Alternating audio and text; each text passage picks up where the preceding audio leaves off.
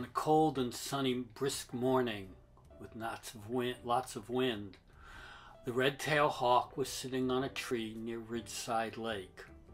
Over the course of about 10 minutes, I walked completely around in a circle and got the pictures of the red-tailed hawk from all different directions.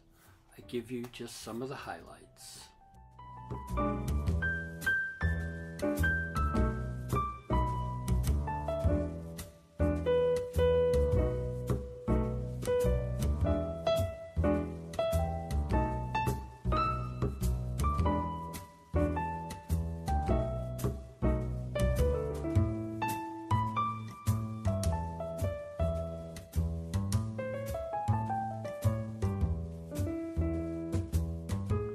Because it was close enough and it was such a sunny day, I was able to really zoom in on the face, and so you get a good close-up of the face of the red-tailed hawk.